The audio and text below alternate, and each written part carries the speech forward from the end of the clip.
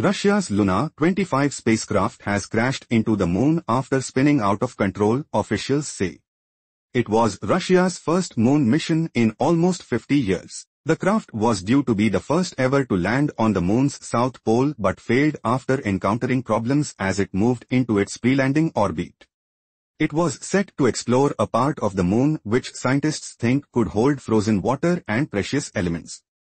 Roscosmos, Russia's state space corporation, said on Sunday morning that it had lost contact with the Lunar 25 shortly after noon to 57 on Saturday. Preliminary findings showed that the 800 kilograms lander had ceased to exist as a result of a collision with the surface of the moon, it said in a statement. It said a special commission would look into why the mission failed. It was expected to make history by making a soft landing on Monday or Tuesday, just days before the Indian touchdown.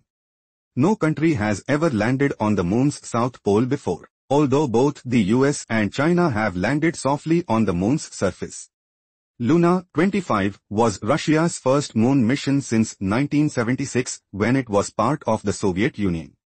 That mission, Lunar 24, landed successfully.